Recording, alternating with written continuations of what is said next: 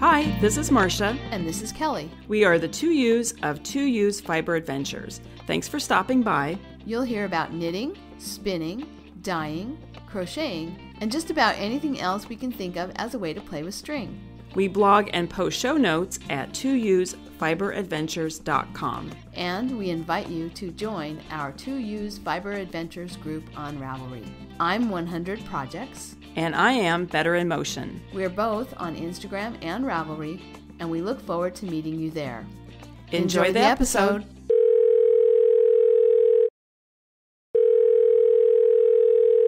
Hi, Marsha. Hi, Kelly. How are you doing? Pretty good, yeah. Good. I hear you had an exciting weekend. I know I did. I have to tell people about it. Yes. So we will get to knitting, but I have my friends Daryl and Wendy used to live here in Seattle, and in October they moved to the eastern part of the state, to Spokane, Washington. And for our listeners who are not familiar with the Pacific Northwest, that's on the far eastern part of the state, and it borders Idaho. It's called the Inland Empire. It's a pretty good-sized city, as you know, Kelly, because you lived there for a while. Yeah. But anyway, every year, Wendy and Daryl have a Super Bowl party. None of us are really Super Bowl fans. It's just fun to get together for a party. I think the only time we were really excited about the Super Bowl were the 2 years that the Seattle Seahawks played.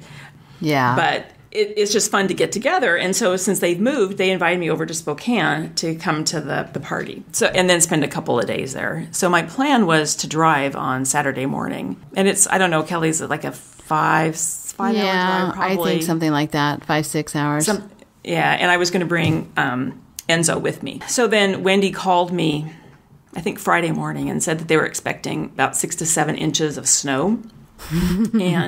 And also you have to go over, well, there's a couple different, the main route to get over to Spokane is to go over Snoqualmie Pass.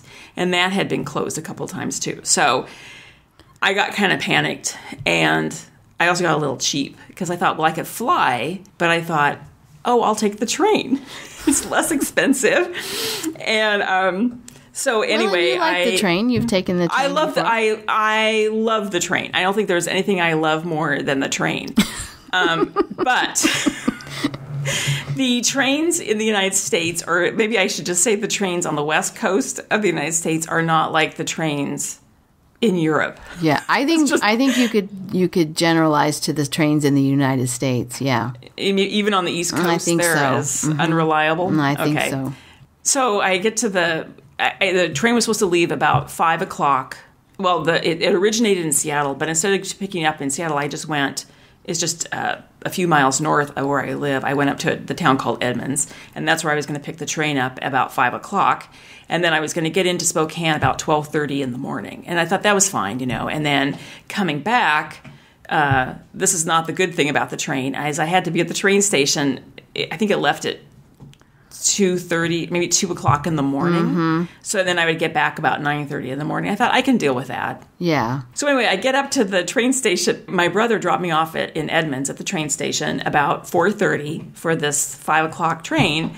And nothing happens. And finally, and there's people waiting. And then all of a sudden, I see people leaving. Make a long story short, the train had been delayed. There had been some sort of derailment or something east of the Cascade Mountains. I'm not sure where. So that delayed the train coming back to Seattle.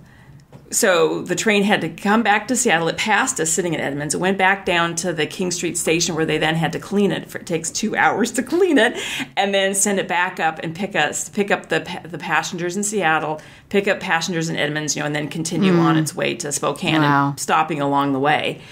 So I thought, okay, I wonder how long this is going to take. Well, it got back to Edmonds at midnight.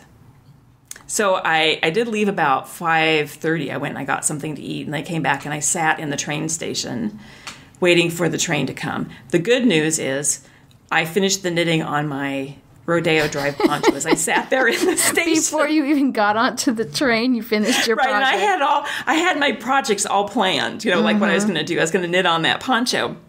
So I finished it. I did not bind it off. When I got onto the train, I finally bound it off, and I was tired. But I thought, I'm not going to go to sleep until I finish binding off this poncho. Anyway, so the train comes about midnight, and then they send us out onto the platform to go get onto the train. But in the meantime, we also heard that they had called the Edmonds police because there was a woman on the train that was drunk, and they wanted to have her removed from the train. So we stand up. So we go out on the platform, and then the police say, you can't get on until we get this woman off the train. We stand out there 45 minutes. Oh, my gosh. Waiting for them and we can see them in there, like the police in the car, the train car, talking to this woman. And then they come out without her. And we got word that they just decided to leave her on the train. And I felt like, I wanted to say, after all that, you left her on the train? But I think what people were doing is because there was such a delay, people went out to have dinner and perhaps started drinking and then had too much. I mean, I went and had a glass of wine, with my meal. So I think probably people had, she obviously had too much. But they left her on the train. Yeah, because you can buy drinks in the bar car. Yeah. Anyway, so finally the train. I go to sit down in my seat. I forgot about this too. I go to sit down because you have assigned seats. I go to take my seat, and there's this woman in the seat next to the window with all of her stuff piled in the seat that I'm supposed to sit in, and she's sound asleep. And so I have to wake her up and ask her to move all of her stuff, and then she doesn't want to move all the way over. So I try to sit down in the seat, and she's got her thigh like half, like a quarter of the way on my seat, and she won't move. And I sit down, and all of a sudden I'm like, oh, what's that? And I get up and I realize the seat is soaked with water. Oh, no. So I have to get the car attendant. I was like, I can't sit there because there's like her water bottle, I think, must have leaked all over the seat. Or she did it intentionally so she wouldn't have anybody sit next to her. Now that's a good idea. I know. Soak the seat with water. That's an evil genius. So anyway, the train pulls out of the station at 1 o'clock in the morning. Oh my gosh. And you got a seat? I got a seat, a dry seat.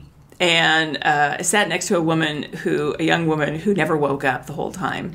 I take that back. I think about 7 o'clock in the morning she got up to go to the bathroom, but she's just slept. And I stayed up till about 2 or 2:30 and bound off my poncho. Yay! And did you have champagne? No, I've not had any champagne yet. Oh my gosh! I have a bottle that we got at New Year's Eve that we didn't drink. We'll have to use it when you come for stitches. We'll have champagne for for both of our bind-offs. Yes, because yours will be bound off by then, yes. Too, right? Because we're going to wear them. Yes. Yes. So I wake up about 6:30 in the morning. I just have this feeling we must be getting close to Spokane. So I wake up, and the car attendant comes through, and she says, I know you're getting off in Spokane. We're going to be pulling into the station about 7:45. I'm like, great, and so about 7:35, I get my bag and my knitting, and I go down to, I wait by the door, because I want to get off, and we stop just outside the train station. I can see the train station, and we sit there. Oh, no. And we sit there, and we sit there, and then my friend Daryl's now at the train station waiting for me. And so we start having a little text communication, and it says, the first thing is, I hear a train a-coming, it's rolling around the bend. And then I say, haha, they just said we'll arrive at 7:45. And then this is now an hour and 10 minutes later. Daryl says, do I need to come find you? Me, they won't let us off this train, waiting for a freight train to move. I need coffee or a drink. Backing into the station now. Hopefully not much longer. Daryl, I had coffee for you, but I drank it. Me, I'm about to break through the door and push this damn train into the station myself. Daryl, don't you love Amtrak? Me, usually yes, but not today. Sitting here thinking about flying home. Daryl, feign a heart attack. Go postal. Me, sitting here checking flights. Daryl, sneak out a window. Start cursing. Me, God willing, I'll be off this train before the game. Daryl, Wendy texted me the electricity is out at the house. Me, no, I need a shower. Why couldn't they let us off before they do all this messing around connecting another train? 4 question marks. Daryl, good point. Complain big time. Me, take me to the Davenport. That's the luxury hotel in Spokane. We're backing up. Looks like we're backing to Seattle. Moving forward, backing up, just shoot me. Daryl, I'm phoning the conductor now and reporting you're suicidal. They better let you off. I didn't know what was going on. But what they do is there's a train that leaves from Seattle and a train that leaves from Portland, and then they meet in Spokane and they connect the two trains. And I think what happened, and I think normally they let the passengers off before they do all this connecting, which takes 2 hours. Mm-hmm. I think what they did is because of the delay of the train, by the time we got to the train station in Spokane, they had to accommodate freight trains, and we were not on the right track. So they took the two. So it was. I got off the train about 9:45. Oh my so gosh. I'm in it. We're going back and forth for 2 hours. For 2 hours because they have to like pull the train forward, then they have to back it up, and then they pull it forward, and then they back it up, and then they pull it forward. Get on a different track and attach the other. Oh my! And I think they couldn't. This is what I'm guessing is they can't let us off because they don't have the train that we're on next to the. Even though we're in the station, we're not next to the platform, and so they don't. They can't legally let us walk across all the tracks. Right. Yeah. But I was standing there looking at flights because I thought I'm flying home. I am not doing this. Anyway, now the rest of the story. I didn't do anything about it. I was like, Daryl picks me up and we go get coffee. We go back to their house. We talk for a little bit, everything, and then about noon or so, I went and I get a shower, and then the Super Bowl party is at 2:30. And so Monday morning I get up and I thought, I'm going to just book a flight. And so I go online, I book my flight home on, they wanted me to stay through Tuesday night. So I got a flight Wednesday morning. And so I booked the flight, I pick up my phone and I'm holding my Amtrak ticket looking for the 800 number to call to cancel when my phone rings. And it's a recorded message from Amtrak saying that my return train has been canceled. And then it says there are no alternative routes. Click. Like, what would you do? Oh my gosh. This is not Europe. No. It's a shame too. I mean, I understand our rail system was built for freight, for freight rail, and the passenger rail is an afterthought. Yeah. But oh my gosh, it's kind of a shame because it could be a good system. It could be such a good system, and apparently, just to finish that, why that train was canceled. Apparently, there was an avalanche in Montana that took out that either it covered the track or maybe it damaged the tracks too. I don't know. Right. Well, I guess that can't be helped. That's not a systemic problem. That's just a one-off. Yeah. But it is too bad. I was thinking, about just train system, not just passenger trains, but even freight trains. It's such an efficient way of moving. Let me rephrase that. It could be such an efficient way of moving product and people, just because you can move such a huge amount of goods for a lot less money than planes and cars and semi-trucks and stuff. But and I do know this, having taken the Coast Starlight down the west coast of the United States down to California to visit you, that there are delays, that passenger trains don't have priority, that freight trains have priority over passenger trains. I do know that. And when you have a compartment like we've done before, it's, you have a delay, it's not that bad because you can move around, sit in the observation car. You can go to sleep. It's a little bit nicer, but it's too bad that it's so frustrating. But, oh well, lesson learned. Yeah. Part of the thing when I went there is there was 2 yarn shops that I wanted to go visit. One of them is called Paradise Fibers, and they have everything, knitting and crocheting supplies, but also weaving and spinning supplies. And I guess I should have done my research because they were closed. And they opened up Wednesday, but Wednesday was the day I flew home, so I never got to go there. Aww. So there'll have to be, it's another trip back to that. But we did go, Wendy and I did go over and see another shop called So Easy 2. And they had a nice selection of yarn and then a huge selection of fabrics. So lots of quilting supplies.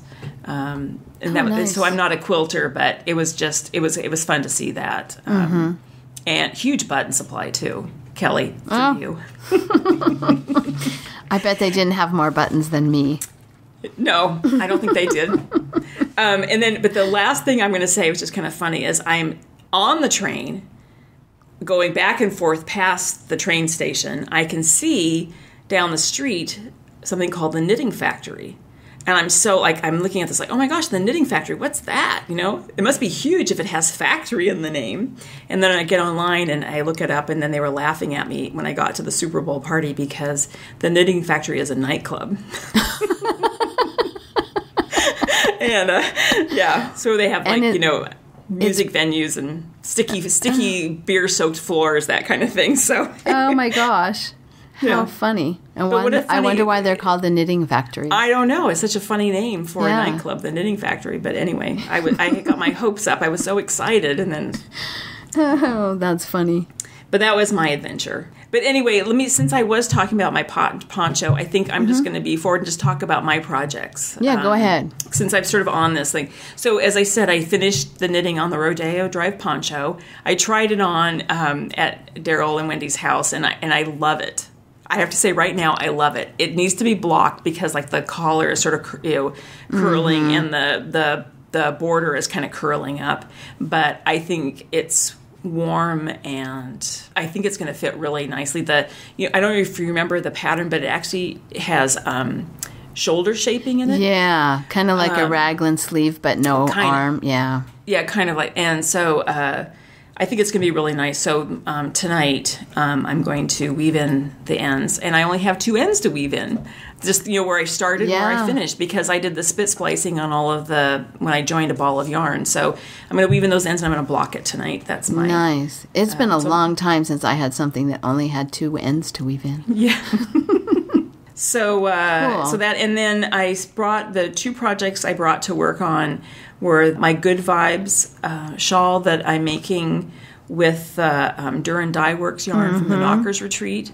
I made pretty good progress on it. There's 7 bands of lace, and I just started the 5th band. Oh, nice. Yeah, so you made good progress. I made pretty good progress on that. I am getting a little nervous, Kelly, about yarn. Now, the thing is with this project, you remember the reason why I picked this pattern is I wanted to use up all of the yarn. I wanted a pattern that just didn't use just part of one ball. I wanted to use equal amounts. And I'm getting nervous because the multicolored one, which is not for the lace, it's the garter stitch, I have about a 2-inch ball. And the lace, I have about a 3-inch ball. Okay. And of course, I'm getting nervous, but I think it'll be okay. Yeah. But I am getting nervous. Well, and worst case scenario, just do a little less of the garter stitch. Yeah. Well, I don't know if that'll work because I'm done with the main garter stitch that's up near the neck of the shawl, and now it's just 4 rows of garter stitch between the lace panels. Oh, right. So if I don't do all that garter stitch, it might look a little odd. I don't know. Yeah. We'll have to figure it out. Well, and I remember us talking about this before now that you say that, because I think I'm going to have a lot of extra. Yeah. Because I bought a whole extra skein that I'm not going to need all of it. So yeah, you're welcome to it. Okay. I mean, well, anyway, but the thing is, I mean, it's great to know I have it so I don't have to worry, but it's also, I probably am going to have enough. Yeah. I just, it's just like the balls seem so small. But then I know. And the small ones go fast. They start to, for a long time when you're knitting, the ball is so large that you're knitting and it doesn't seem like anything is happening. And then you get to a point where it's happening really fast and you start to panic, like, oh my gosh, am I going to have enough? Yeah. And then also because it's you're knitting, you keep increasing. So as I get further and further down, it's getting bigger and bigger and bigger, the shawl. So I'm using it up even faster. Oh my gosh, hysteria. Anyway, but then the other thing you'll think is funny is I needed something to bring that I could knit on during the Super Bowl, so I could watch the game, like I know what's going on, watch the commercials, watch the halftime show, and talk to people. So I brought my Pismo Beach socks. Oh my gosh, those haven't seen the light of day in a while. No, but they've been everywhere, right? So now they've been to Spokane. Those are the most well-traveled socks. So I finished the first sock, and I cast on for the second one, and I've done the rib in about, I don't know, it's sitting here. I've done 2 inches probably of this, just the stockinette of for the ankle part. And reminds people about the yarn. Yes, I don't remember the name of the yarn, but it's like they've machine knit a square stockinette, and then they've painted it or dyed it, and so you just are unraveling this blank, or I don't know what you call it. Blank. This sock blank. You're unraveling it as you knit. I did post on years ago when I started this sock. I posted pictures of what the blank looked like before I started unraveling it, and the socks and the blank don't bear any resemblance to each other at all. Other than that it's the same colors, but even the colors sort of seem to change as you're knitting it up because it's just a completely different pattern. Yeah, the way they blend makes the colors look really different. Mm-hmm.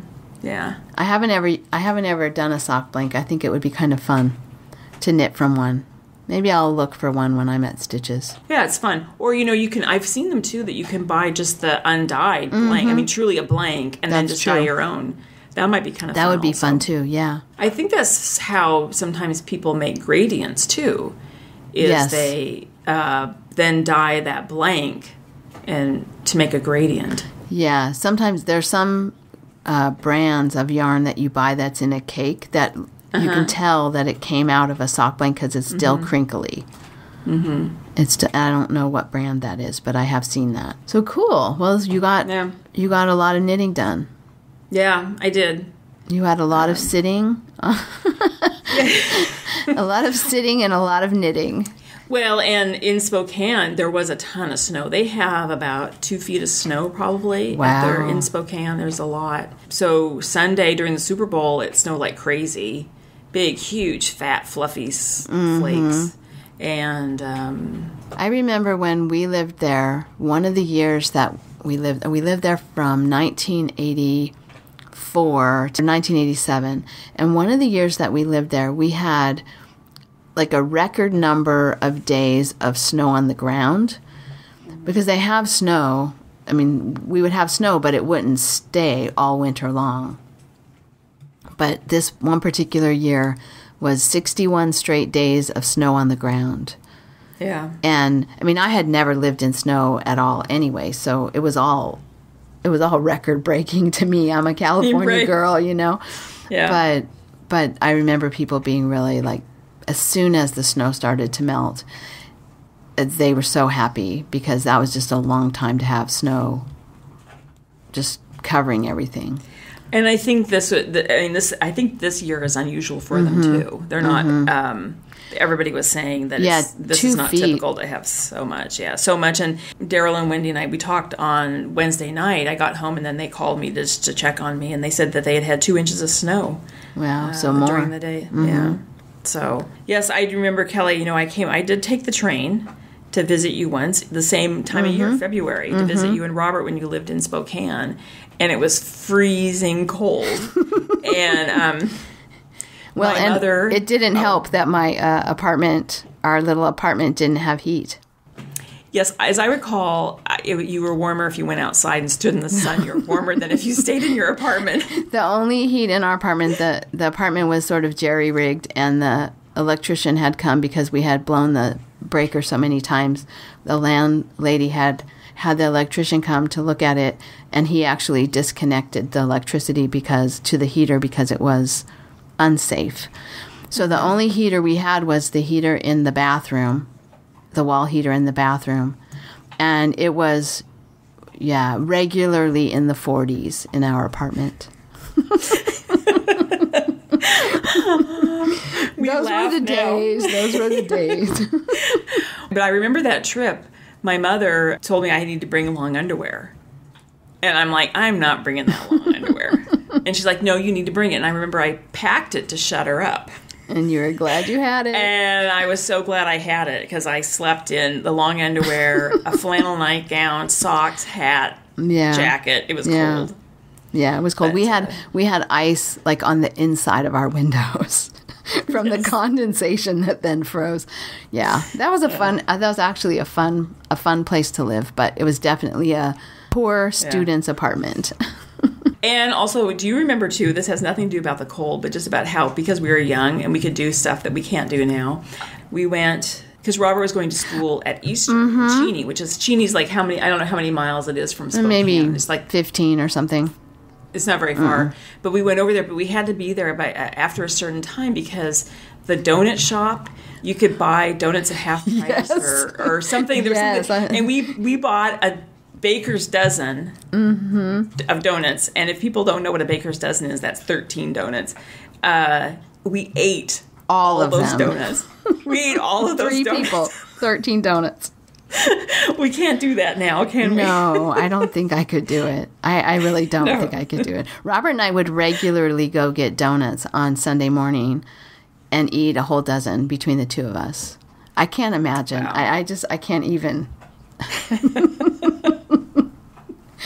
Those were the days. Oh, well. So, yeah. Oh, well. Back to our knitting. So what about your projects? Well, I finished the hats, the pussy hats that I was making for friends at work. So those are done. One of them was a friend who was buying one to give to her boyfriend for his birthday. And so I had a deadline for that. So I got that done. He wanted it. He saw pictures of us and that's so sweet. I think that's very cute. And I have a great picture of him wearing it. And then, so those are finished. And then my poncho, I was able to work on it, and it's past the halfway point, which is exciting. Yay. I now am at the point where I have to start putting in buttonholes, and I'm going to analyze how that works tonight, because I think I should be able to do that. I have a work retreat on Saturday, and so math department meeting, and I think I should be able to knit during that. If I have kind of planned ahead about how the buttonholes work, I should be able to do that while I'm at the meeting. So I'm hoping to get all the way to the color work on that. I won't do the color stranding, the color changes at work, but I'll do that. And then, so I should be able to get to the color work on tomorrow. So I'm close. I'm getting very, very close now. And then my cardigan, I picked that back up. The cardigan that I'm doing, sheep to sweater. So that's a gray cardigan. It's the Funky Grandpa. And then it's got stripes that are the same gray wool, but I had over-dyed it. And I had spun the yarn. The yarn was made quite a long time ago. I think the yarn was finished maybe in 2003. And it had just been sitting around. In fact, one of the skeins of yarn had light damage, to the color. Had a section of it that had faded. I used it. It worked just fine. But it's kind of goes to show you how old this yarn has been sitting around in a basket. I had been planning to make a blanket out of it when I spun it. And then I decided, a woven blanket. And then I decided I'm just going to use it for a sweater. So I started that sweater last year in January, and so I've talked about it a few times on the podcast, but I needed to put the button band on it. I got the button band on, and then there's a I-cord bind off. So I did the I-cord bind off on the button band. So I think it's in good shape. Now I have to do something called afterthought buttonholes. Which what is that? I'm not exactly sure. It sounds kind of like the afterthought heel where you cut your knitting. Oh. But I haven't read that far to do. I haven't read that far on the pattern. But I did finish with the button band and the I-cord bind off. I'm a little bit concerned. I can't tell if it's going to lay nicely after it's, so I'm going to block it again. I blocked it before I picked up the stitches for the button band, and now I'm going to block it again just to make sure that the button band will lay nicely.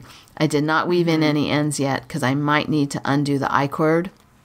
The button band seemed fine. It was when I put the I-cord on it that now it doesn't seem to lay nicely. So I don't know if that will block out or if I need to use a different needle size for the I-cord bind off or what. I was just going to mention that in the Rodeo Drive Poncho, it did say to bind off. I think isn't it funny when you finish a project then you can't really remember all the details? I think the whole thing is knit on 7s, but when you bind off, it said bind off with holding an 8 in your right hand to make it a little bit looser. And I'm wondering if that's, I mean, it's done now, but if it doesn't lay flat, maybe just, well, I have to back up and say, I don't really know how, I've never done a I-cord bind off. So is it something that you could do that, hold a larger size needle in your right? Okay. Yeah. What I don't know about it is whether it needs a bigger needle or a smaller one. Mm-hmm. I kind of feel like maybe it needs a smaller one, but yeah, I definitely need to, if it doesn't lay flat, I'm going to do something different with the needle size to try to make it better. So I'm not, I think it's really nice because it gives some really good stability to the button band.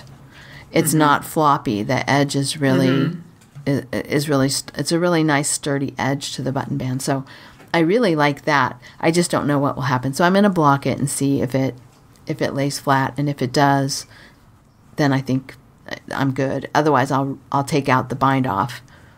I really do think that the button band part of it is fine. The way I picked up stitches for that is fine. I just need to figure out what to do about the I-cord. So if any listeners are familiar with I-cord bind off and have an idea about whether or not it's a good idea to use a smaller or a larger needle when you do that bind off, I would really appreciate the feedback because I don't think I'm going to get to it right away, but I am interested to know if it's going to work. Over a year I've been working on this sweater, and partly just because I had to pick up for the sleeves twice.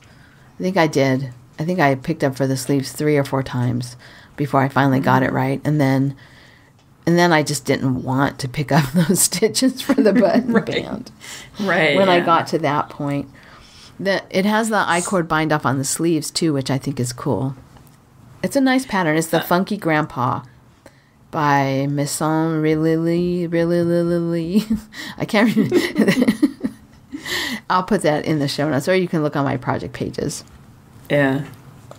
So when the Funky Grandpa and the Om shawl are done, do you have other projects? Yeah. Well, I have to sew up the octopus.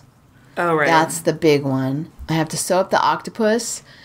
I have to finish my knocker shawl. I have to figure out what to do about my crochet cardigan that is coming out inside out, or looking like one half of it is inside out. It's not like I'll be in need of projects. I have things that I need to do. But, and I'm working on a test knit for Chris, which she's making a hat pattern, and I was working on the adult size. She had asked for some people to if they were interested in test knitting. So, and then I got onto the pussy hats and got distracted. So I have things, I have 1, 2, 3, 4, 5, 6 projects, works in progress. And so, when I'll finish 2, I'll still have 4. I'm trying to think what I have. When I finish my shawl, I have other things I need to work on too. So I probably shouldn't start anything else. Yeah. I think the first thing I need to finish is the Good Vibes shawl, the one for the Knockers retreat, because that's coming up in the beginning of April. So I really need to concentrate on that. I also have the Havasu fall shawl I'm working on. Oh, yeah. And the Fairfield cardigan, which I really just stopped on that. And that's not good. I may bring it to California with me, but it's not something I'm going to work on at the retreat, maybe just at your house, because I need to concentrate too much on it. And then remember the striped study shawl. Oh, yeah. I need to finish. I'm going to I think that would be a good one for just social knitting, because it's just garter stitch. But that was the one that I had run out of yarn, and the shop sent me more yarn. So I need to finish those. But anyway, I'm sure I'll start something too. Well, I sort of am itching to start something else. I'm itching to start something too. But I am resisting. It's a good thing I've been busy, because I haven't really had time to think through starting something. But one of the things I really want to start, thinking of living in Spokane, living in the Pacific Northwest, is one of those. Remember I talked about wanting to have is it Cowichan sweater? Yeah, Cowichan. Cowichan sweater. And I coveted those when we were in college. I could not afford one. They were too expensive. But we would go down to the market and I'd see them, or I could see them in other places when I was visiting you in Seattle.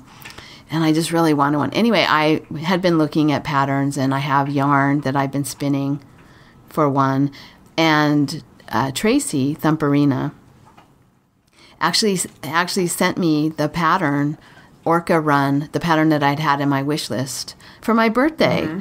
So that was really nice. Yeah, thank you, Tracy. It was really nice. And so it's a Cowichan sweater. It's called The Orca Run by Beth Brown Reinsell. And of course that tells you what it has on it. It's got whales and then a kind of colorwork design that looks like waves. So stripes, but in the stripe is like a brown stripe with a white kind of wave motif going through it. And then it looks like it has a zipper. It looks like the traditional style of cardigan. So it's done in super bulky yarn, which I think is what I've been spinning out of that CVM. Mm-hmm. So I have the 3-ply that I've been doing with the CVM, and then I have a bulky that I've been spinning on my Indian head spinner that I'm going to use for this sweater. And then I have a couple of other bulky yarns that I've spun out of, I think, Coopworth, a dark brown and another lighter brown. So I've got a few different colors, and I think that will be my next sweater after I finish the Funky Grandpa and a few other things. So that's kind of my plan. Although I have other things sitting in my queue as well. And then there's always stitches where you'll get lots of ideas for things that will be exciting to make. Maybe I should just wait till I go down there to start something. Yeah. You could, yeah. Yeah, you could work on the things you have, and then you could wait to be inspired at Stitches. Mm-hmm. Actually, Stitches sounds exciting and dangerous. Yeah. Well, and I knowing you, I think it will also be a little bit overwhelming. Yeah. The marketplace will be a little bit overwhelming. You might have to just go sit in the lobby while I shop. I'll sit in the bar. Marsha might have to just have a lie down. Yes. It's true. I sometimes get overwhelmed by but yeah. But it's fun. Anyway. It's a lot of fun. Oh yeah, no, I'm excited. I have to say I usually don't buy a lot at Stitches, but I do get a lot of ideas at Stitches. There's a lot of stuff to look at, to see. You see a lot of people wearing things. I get really inspired. So then I'll come home with about 17 ideas of things I want to make. So we'll see what is inspiring this year at Stitches. It will be fun to see. I'm excited. Well, it's coming up not too long. Oh my gosh, really, really quickly. So that's all of my projects. I've gotten quite a bit done, and I've resurrected some of the things that have been sitting for a while, but and I'm anxious to get some other things done, but that's the end of my project updates. Well, you've been busy. Yes, I have been busy.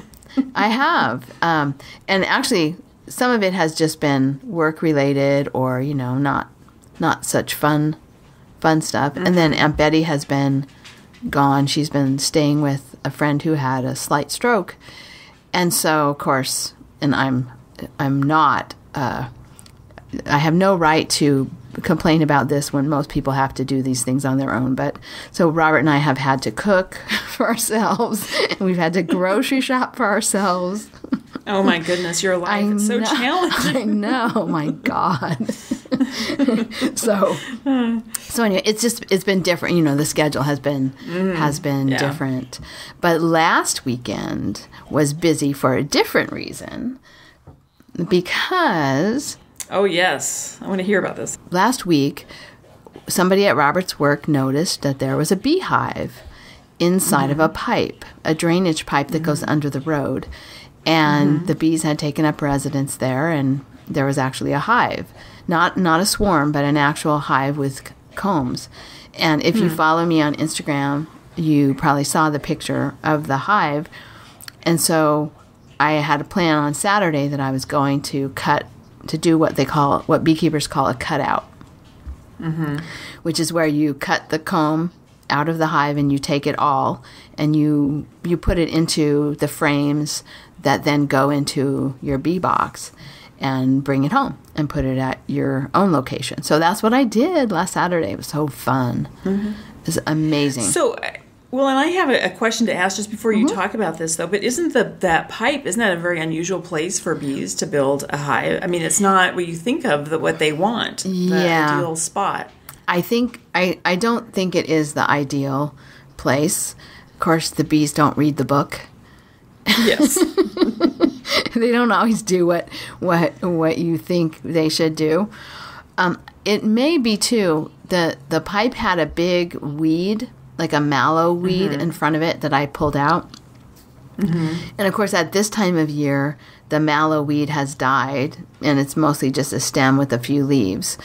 But it may have been that when they first moved in, that it was much more protected because the weeds were high. The grassy weeds were high, and then this mallow plant that was in front of it was bigger and more leafy and full. So it may have seemed more enclosed to them in the summer when they moved in, which is what I suspect they moved.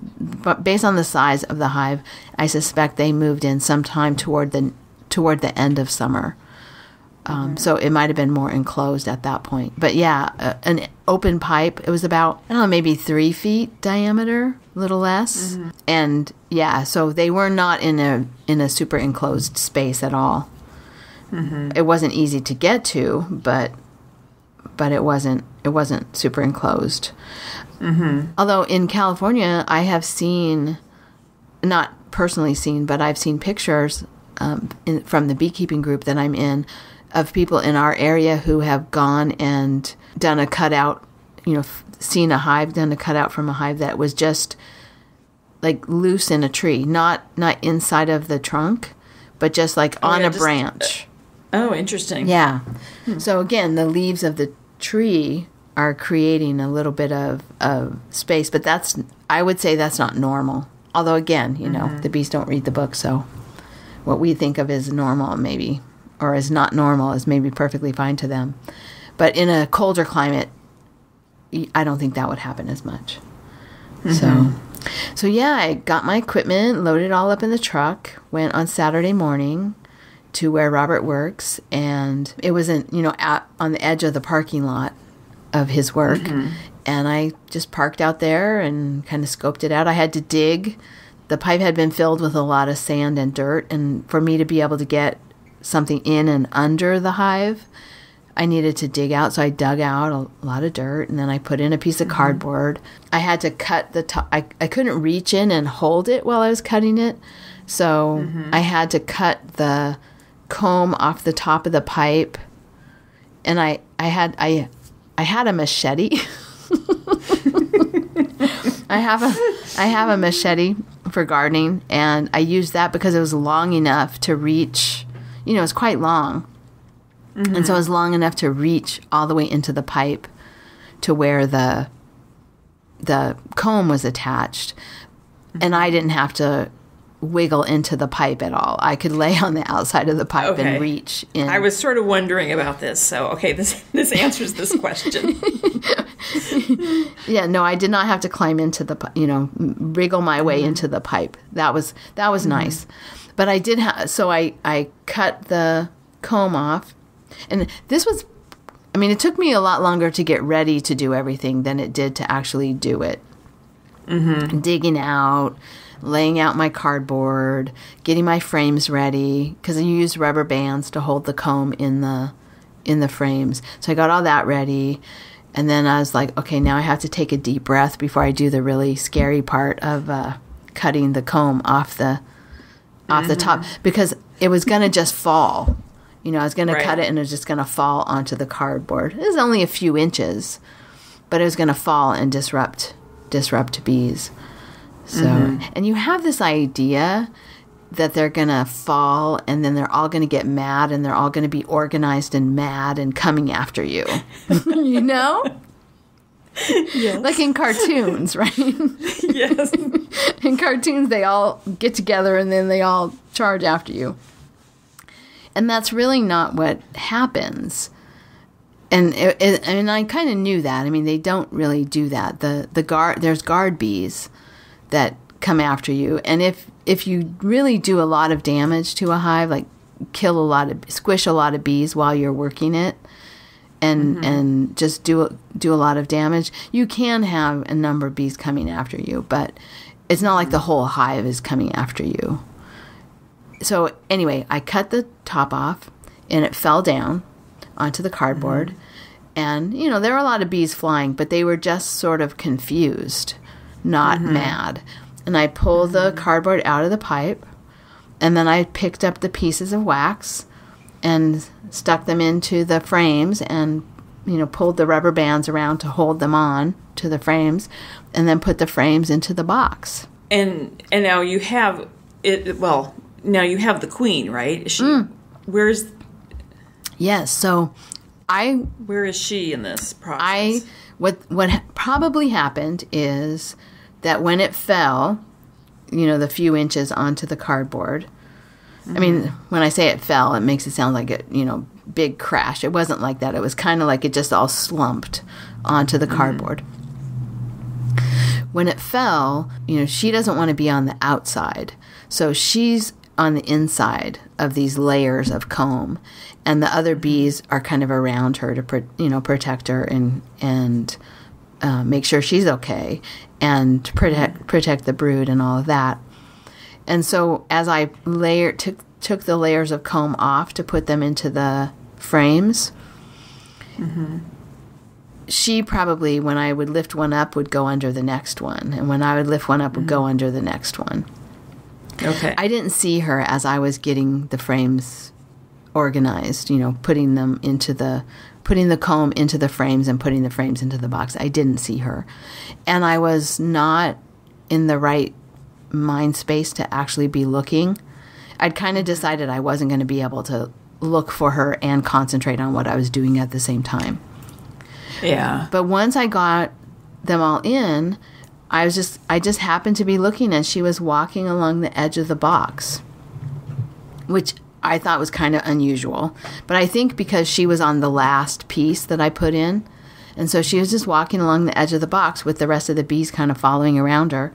I happened to see her, and so I just took my hand and kind of put it on the edge of the box and covered over them a little bit, and she just turned and walked down into the frames, into the box. So very cool. I got the queen. I got to see her, and it was exciting. And I had the presence of mind not to just say, "Oh, wow, the queen," but to just kind of guide her back down into. So that made me feel smart. Like a real beekeeper. Like a real beekeeper. I actually had the presence of mind to think about what I should do. Yeah. So then I let it sit there. I brought my knitting so I could wait. And all the bees were flying around, a little bit disorganized and disoriented. And I put the hive box next to the pipe, and slowly but surely, all of the really active bees, the ones that were flying around, made their way into the box. And then we decided not to stay until dark.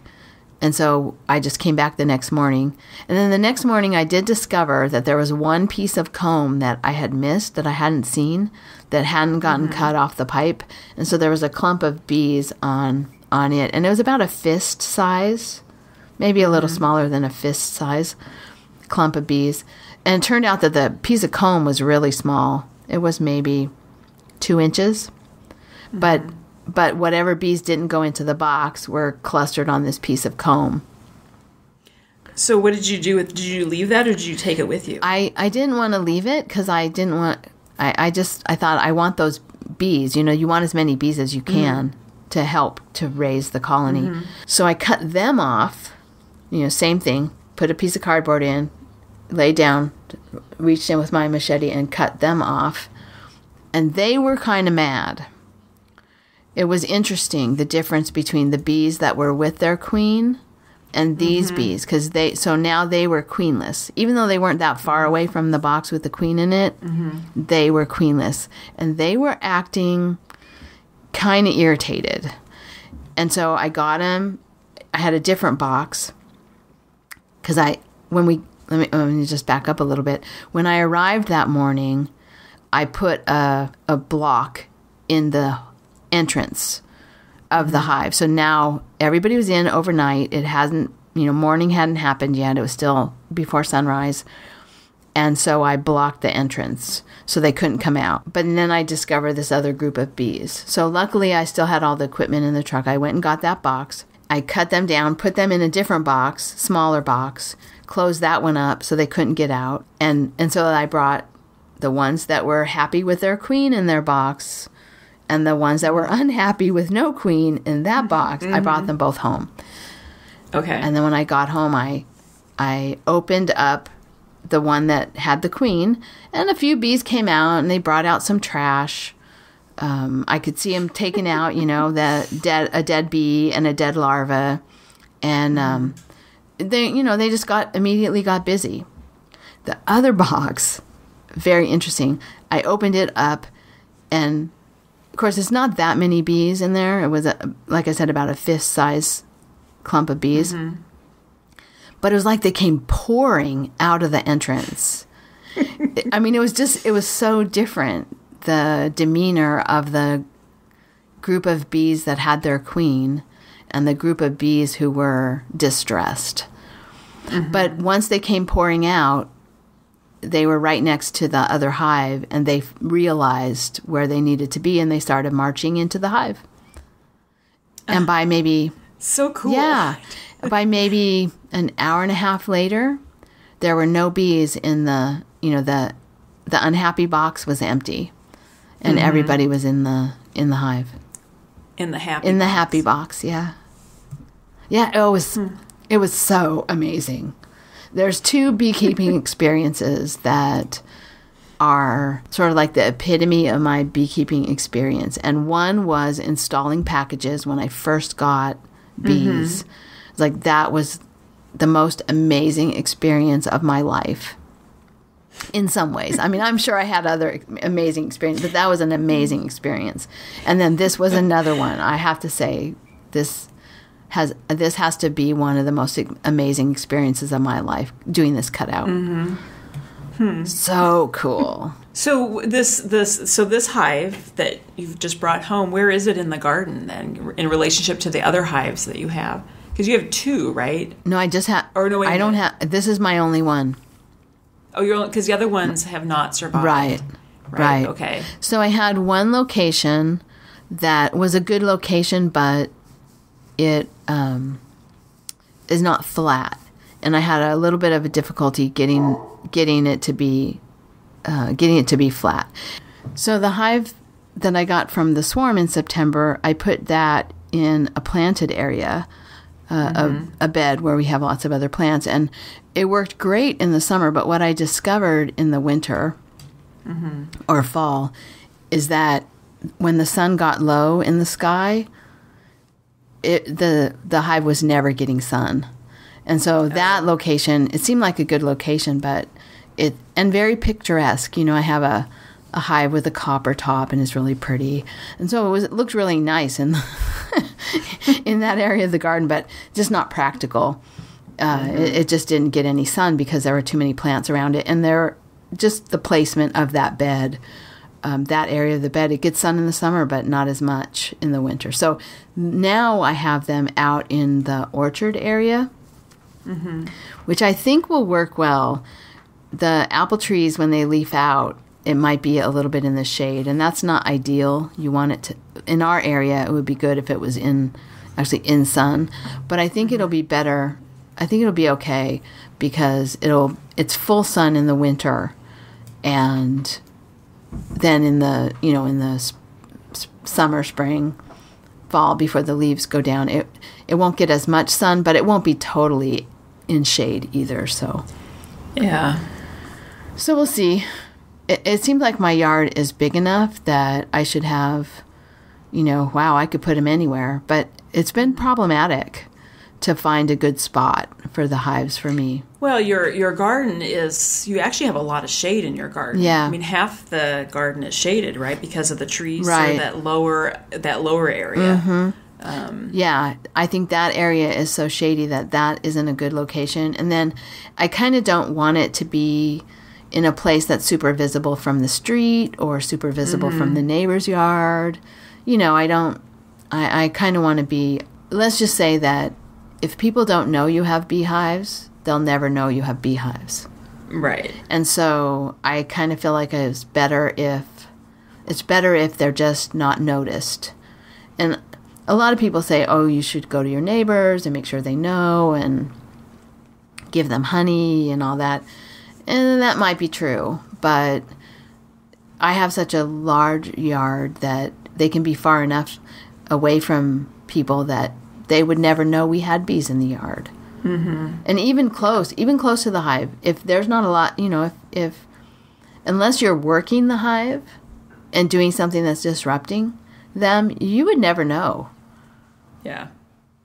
So anyway, it's been an interesting issue trying to decide where to locate the hive. And then the other thing is areas that you think will be perfect aren't perfect for doing the work you need to do. Mm-hmm. Or they aren't perfect because the bees' activity then is right in the line of traffic. Because you might not see them, they're not noticeable. It's not like you see swarms of bees. Right. But you also don't want to be on the highway, right? Right. You don't want to be right in the middle of the bee highway. Right. You don't want to put your patio furniture in the middle of the highway. Exactly. Or your vegetable garden in the middle where you're going to be working. Right. In the highway. Right. Yeah. Because it's not like they're coming after you, but if I walk in the wrong part of the yard, I try to wear like a hat, like a, ball cap or whatever when I work in the yard, because if I'm working over near the bees and they're just going, they'll sometimes go really close to my head. And I'm afraid they're going to get stuck in my hair. So well, and you have the hair that would be easy for them to get stuck in. Yes, that is true.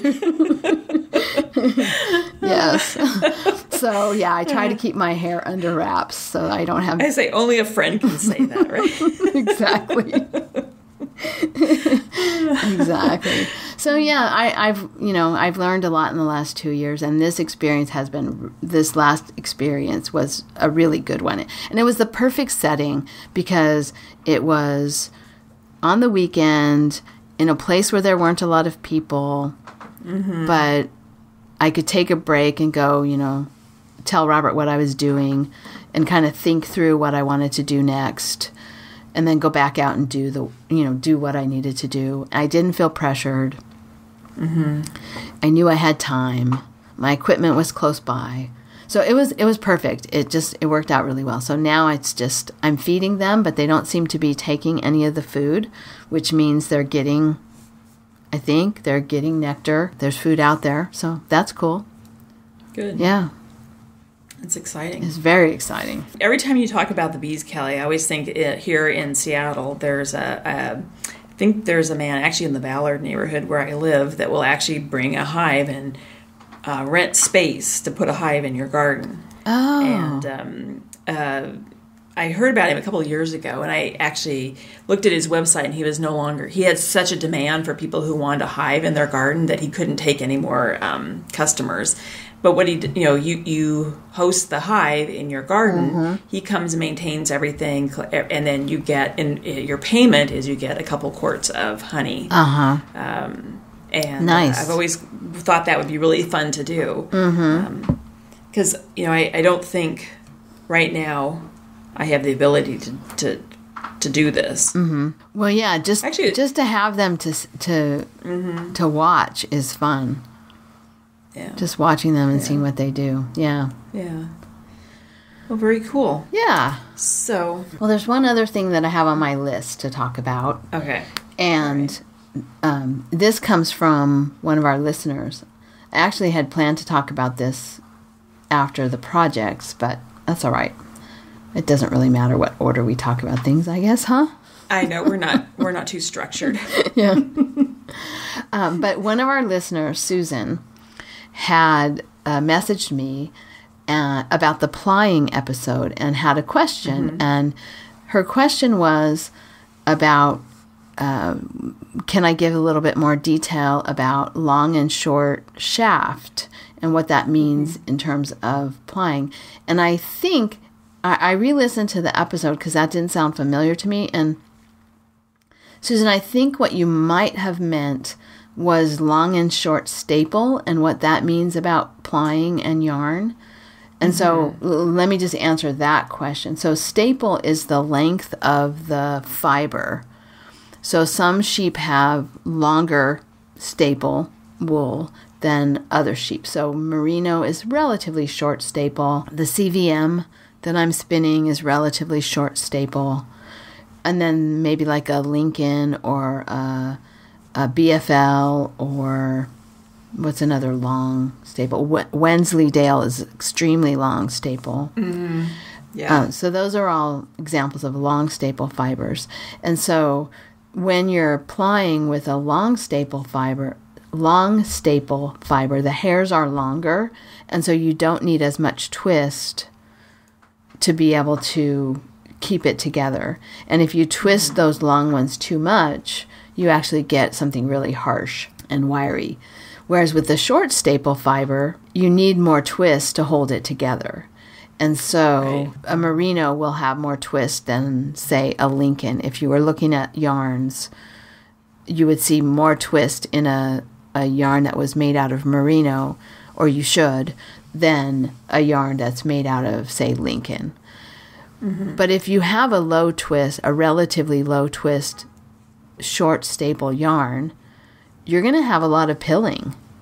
Mm-hmm. So that's one of the considerations when you're looking at yarn. Like, for example, the cotton yarn that I talked about in the last episode. You know, if you have cotton yarn that's low twist, cotton is extremely short staple. Even shorter than merino wool, most of it. And so having a low twist cotton yarn, it's really soft, but I don't think it would be very durable. Yeah. So anyway, I hope that answers the question a little bit more. Unfortunately, in most commercial yarn, you don't know what kind of sheep were used, to make the yarn. So I think probably a medium, I would say most commercial yarn that's not specifically one type of sheep is probably a medium staple. Mm-hmm. So, a little, you need some twist, not maybe as much as you would need for a cotton or a cashmere is another short staple fiber that needs a lot of twist. Camel, like the baby camel down that I had, that took a lot of twist. Mm-hmm. So those will need a higher twist in them to be a durable yarn. So I hope that answers your question, Susan. If not, if I'm mistaken and I really did say something about the shaft, I'm not sure what I said. There is a shaft to a spindle, but I don't think I talked about using a spindle in that episode. I don't typically spin yarn, so I don't think that's what I said. But anyway, let me know if that doesn't answer your question, Susan. I appreciate the question, though. It's great to have feedback from people. I'm happy to to talk more about stuff. Well, Kelly, anything else? Well, thinking of talking more about things, people saying they would like to hear more. I don't think we'll talk about it today since we've already gone pretty long, but maybe next episode. There was a lot of discussion on the discussion boards about compost. We talked about compost and carbon sequestering and yes. We love our compost. Yeah, that video. Yes, I know. If you haven't looked at in the discussion thread, Kelly posted probably my favorite video of all time. I'll put it in the show notes too. I don't know. Do we have listeners? I'm curious about this. Do we have listeners who are not at all on Ravelry? I know now that our podcast shows up on YouTube, it may be likely that we find people who aren't on Ravelry.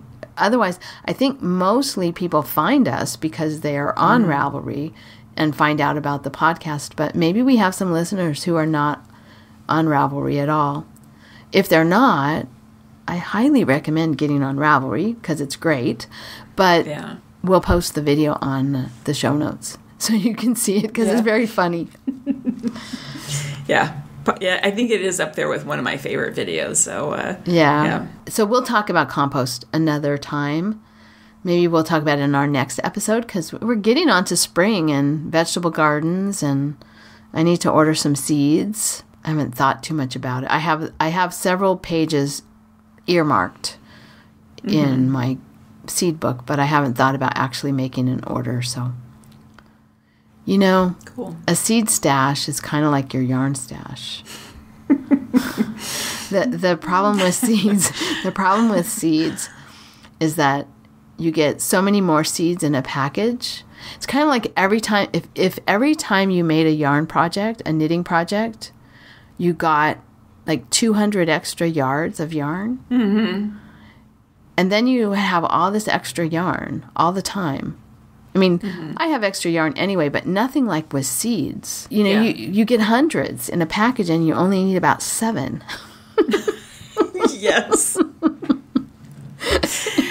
Yeah. Well, and depending on what it is, tomatoes, you get 100 and you really only want to have about 10 tomato plants. Not even. I mean, yeah.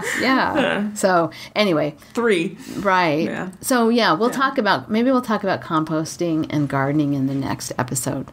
We have so many things to talk about that we run out of time. I know. Well, I think we're getting ready to say goodbye, but before we say goodbye, I just want to comment about last episode and the response to last episode. Because I was out of town, I've not been very much on Ravelry, and so I am going to go in and respond to people. I have had personal messages, and I've responded to those, and I have more that I need to respond to. But I just wanted to thank everybody. There was a lot of very positive comments and a lot of really sweet and thoughtful comments that we received just about my situation, about caring for my mom, and everything was very helpful. And I know that I'm not the only person going through this. Everybody's had to. So many people in the same situation or who have gone through this. And, people were really supportive. Yeah, and then also some comments too about the divorce, and and that was all very positive. And it just was really nice to hear from people. I just wanted to thank everybody, and I will get into Ravelry and start making some comments in the thread and participating a bit more. I need to post my poncho in the poncho, great poncho along. So anyway, I wanted to thank everybody. It was very nice. Yeah, it was nice. I'm glad that people could appreciate where we were coming from in the discussion that we had last episode. The political discussion that we had. And Marsha and I had talked a lot about what we wanted to say and how we wanted to say it, and what was appropriate for the podcast, because you are here for the knitting, right? That is what you're here for. People are here for knitting, right? And crocheting, and spinning, and weaving, and community. And so we had talked about it a lot, but it's nice to hear back from people that that they had seen where we were coming from and were appreciating what we had to say. So anyway, this is a great community. I love our listeners. So nice.